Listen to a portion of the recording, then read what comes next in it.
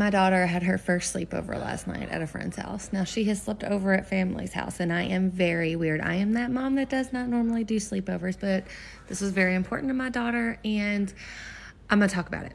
First of all, I did not sleep, like, at all. I was up all night with all of my anxieties about my kid not being home with me or not being at one of her grandparents. So I'm tired and I look like shit and I need a coffee. But yeah, so I was finally able to fall asleep around 1 o'clock in the morning, and she has a gizmo watch. So I was like, if anything happens, just call me or text me from your gizmo watch, you know, we'll come get you, fine, whatever. Set my phone to make sure it was super loud if she called or texted me. And what happened?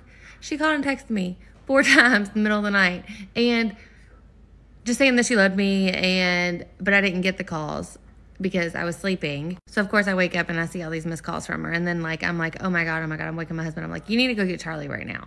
And I called her, and I could tell, like, so when you talk on a gizmo watch, everybody else can hear, but I could tell in her voice that she wanted to come home. She hasn't been to sleep, I don't think, at all, but I could tell. But she was like, Mom, no, I don't want to come home. I don't want to come home. And I'm like, okay, but I kicked her dad out of bed and told him to go get her anyway, because I don't give a shit. I don't like sleepovers, and I don't want my kid to go to sleepovers. And it's nothing against other parents. I love other parents. I just have my own issues and the shit that went on in my sleepovers, and I'm not okay with sleepovers. I don't know. I'm really stressed about it. I'm really anxious still, even though she's on her way home.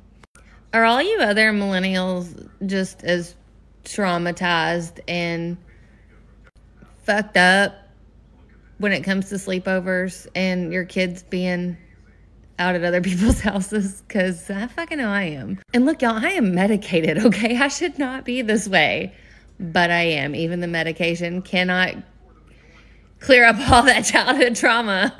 Oh, I just want my kid to hurry up and come back home. So yeah, happy Sunday.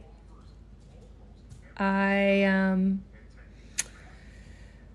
gonna go get a coffee.